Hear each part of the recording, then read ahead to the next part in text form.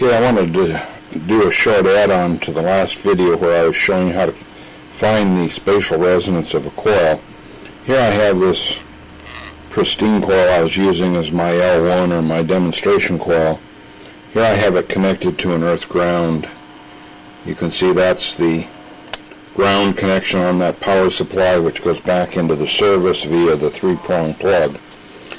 And what I've done here is, this is my sense probe off of my spectrum analyzer, and as I move it away from that coil, I got it too close, you see it's pretty clean. This is just normal background noise. Here's the FM band. My span is 100 and my center frequency is 50. Anyway, I'll put the marker on it. So let me go ahead and put this probe now back into the coil, because I want you to see what happens here in the activity that's actually taking place in that coil. So you're going to see something interesting here, in that, see this bit of energy present right here. Let me go ahead and move the marker down to it, and you're going to see that that comes out to about 23.8.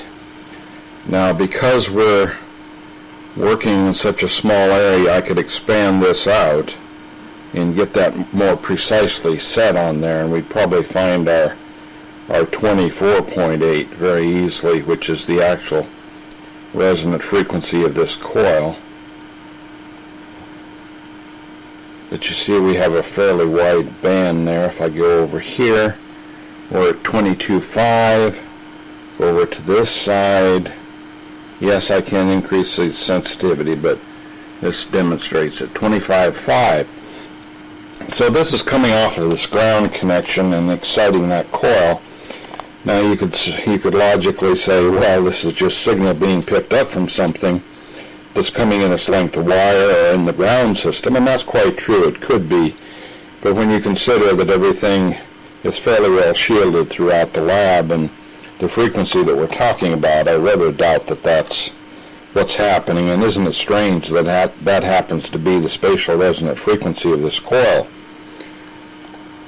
That's exactly where the coil wants to oscillate, as we found with the generator when we tested it. So the information appears to be that there's enough random noise coming up this ground connection that it will excite that coil into resonance at its spatial frequency.